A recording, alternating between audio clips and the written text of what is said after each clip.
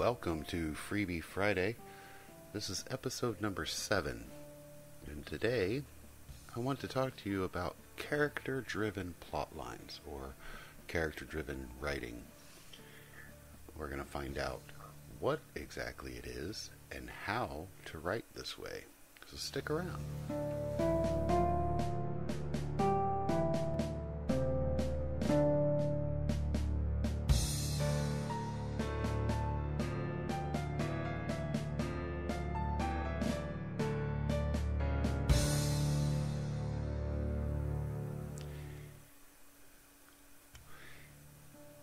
In case you don't know, there are two generally accepted methods of writing. There is the character-driven writing style and the story-driven writing style, or plot-driven. First off, we need to define what they are, how they're different. Character-driven is a more free-form, creative thinking style of writing. It focuses on the characters, obviously, but it focuses on the characters' emotions or their imagination, and the conflicts and the struggles that the characters face and the growth that they go through in the course of the story is usually 80 to 90% internal. So it's things that actually happen to the character, not a result of being in the environment that the character is in. On the other hand, the plot-driven or story-driven writing style is usually more factual-based, and I don't mean like a biography or a true story, but the environment and the world that the story takes place in is more acceptably acknowledged by the reader. Both styles can be science fiction, for example, but the world in a plot-driven story is more readily accepted by the reader as, okay, I can see that. It's like another Earth, or it is Earth. But the characters go through struggles that are more external, and this means that they have things happen around them that they have to deal with. But when you think about this style of writing, you have to imagine that whatever it is that's going on that the character is struggling with or fighting through would happen whether that character was there or not. So as an example, a divorce. A divorce would be a character-driven style because it is a conflict, an emotional battle, as well as a physical one that the character is going through. Whereas a bomb going off in a mall somewhere wouldn't necessarily affect your main character if your main character wasn't even in that town. But the bomb is still there and it's still going to go off. So when you think of the two story or writing styles that are accepted, those are the main differences. So how do we write a character-driven story? The easiest way is to get to know character-driven storylines and understand what they are. Read a lot of the character-driven books that are out there. A few examples would be like the classics, Catcher in the Rye or The Great Gatsby. Also, another great one to read if you're wanting to learn this style is The Joy Luck Club. The 7 characters in there are all masterfully created, and they all have their own struggles and growth to go through, and the way that it's done, it really sets apart this style of writing versus the plot-driven or story-driven style. So when you sit down to write a character-driven storyline, you want to focus on a microscopic view of your characters. I always stress that you want to make your characters real people, to the reader. You want them to be believable, and this should go into any style of writing. But in a character-driven, we need this. It has to happen. You need to be able to convey to your reader why they need to love this character or hate them. It can't just be oh, I don't really care what happens to them either way, because then you're not going to be able to draw them into the story.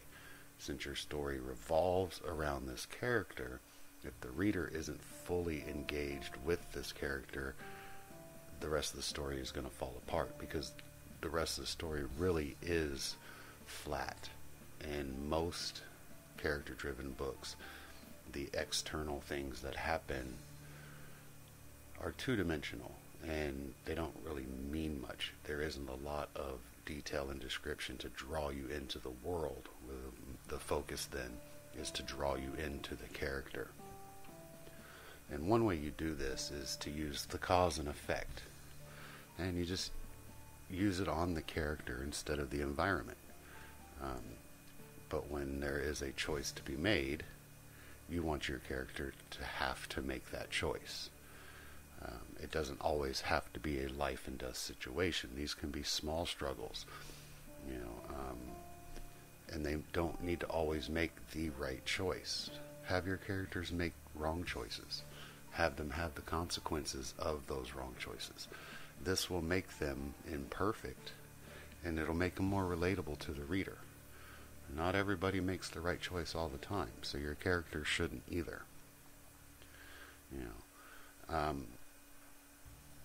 You want to also make sure that when you're writing this way, that you do have external threats.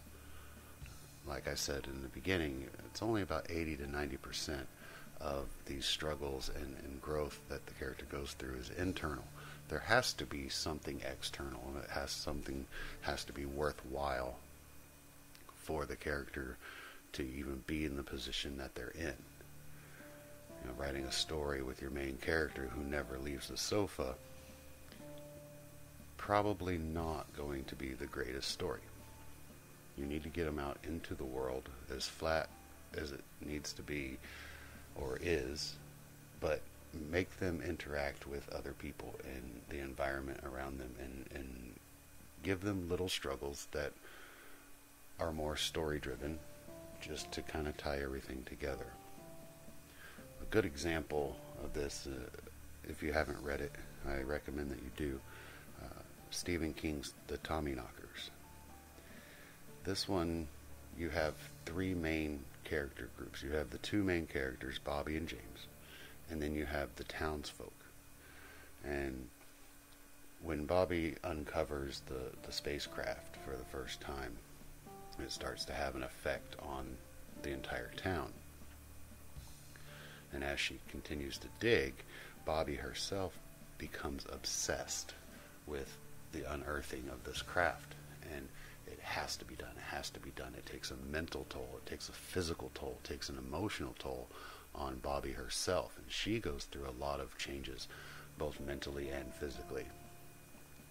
The townsfolk are also starting to be controlled, mind control, doing things that they normally wouldn't do, saying things they normally wouldn't say, killing people, for example.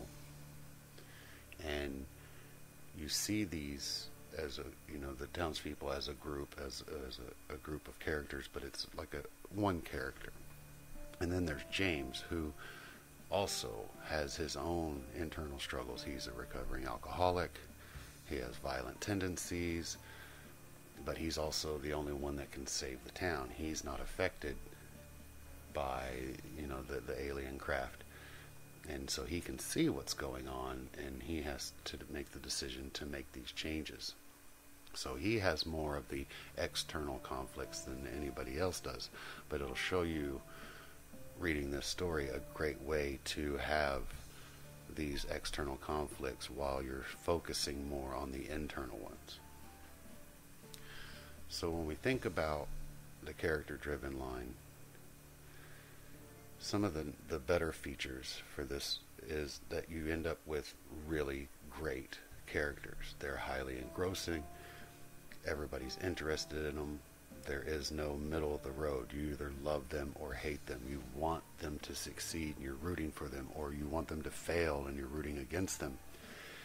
And whatever it is, whenever that happens, whether they succeed or they fail, your readers will actually have a sense of satisfaction from that, because these characters are so evolved and they're so real that they can't help but pull for them. The problem with the character-driven plotline is that most of the time the plots are easily predictable. They're pretty simple, they're straightforward, there isn't a whole lot of unexpectedness. And I can hear you out there thinking, hey, shouldn't every story have great characters and a great storyline? And the answer is yes, but you should strive for one or the other, especially in the beginning of your writing career. Doing both is very, very difficult. I mean, if you think about it, you can imagine trying to come up with a plot line that is so deep, full of twists and turns, full of the resolutions, the unexpected. That in itself is very difficult. Doing the same thing with a character to make them a believable, life-like person for the reader is also very difficult. And when you have the two very difficult things, meshing them together becomes near impossible. I'm not saying it is impossible. It has been done. There are quite a few that are very, very well done. A Song of Ice and Fire, George R.R. Martin, in the Game of Thrones, is one that you get involved with the characters heavily, but the storyline itself is very intricate. And Lord of the Rings is the same way. So it can be done, but don't focus so much on that. So if we're focusing on a character-driven storyline, which will help you in the future develop your characters for other stories a lot easier, then you want to forget about your plot line. So we'll do a little exercise I got for you. Practice writing a character-driven plot line. So, okay, we're going to come up with a story, but we're not focusing on the story, we're focusing on the characters. So we're going to do a little outline. I want you to do an outline of a short story, not a full-length novel, but in each scene, when you're doing your outline, make each scene about the character. You want to think about what the character is going to go through in that scene. Every scene for this short story, for this practice here, should have some type of internal or emotional struggle. It doesn't have to be resolved in the same scene. The smaller ones can. But focus on these struggles, these internal conflicts. For example, maybe your character has to give a big speech, and they're not very good at public speaking, and they're very nervous, and they have to overcome all this so they don't get up there and stutter and stammer and forget their words. And so that could be the big one, and then you have these other little things that maybe come along. Another one, like I mentioned on earlier, is the going through a divorce. That one is easily recognizable. It might be something that you can work into your story, because there is a lot of internal conflict going on with that, especially if your main character is the one that does not want the divorce. So there's that conflict with the other spouse. When you're writing these outlines, you're going to have an environment. There is going to have to be a world that your characters live in, but the focus is on the character and not the world. So you want to build enough of the environment that the reader knows where to place these characters. They're not just free floating out in the abyss. But you want to make sure that you have enough detail for this to happen, but leave out the detail that's going to really draw the reader into the environment. For example, If you are putting your character in a house and there is a table lamp that gets knocked over, just tell them they knocked the table lamp over. You don't need to say what kind of lamp it was and that it was plugged in and had a 60-watt bulb and a silk chandelier, lampshade that shattered on impact and caused the dog to scurry under the couch. You don't need to do that. For this, we're just going to write that the lamp got knocked over. And that will bring the focus back to the character. How do they react to this lamp being broken now? So once you have your outline, go back over it and make sure that each scene has something that focuses directly on the character that's in that scene. And then write it out. Write out the short story. And when you're done writing it out, it doesn't have to be perfect. It's going to be a rough draft. It's going to be crap, but just write it out. And when you're done, read it over and make sure that it's something that focuses directly on the character, has enough environmental factors and external struggles to make it a story, and then give it to somebody to read and see what they think about it. And when you're all done, head over to theextradraft.com to the Freebie Friday page, click on the link for the forum. You'll find the link to episode 7, and tell us how your story came out. Tell us how you did. If you want to post the whole story or a link to it, go ahead and do that too.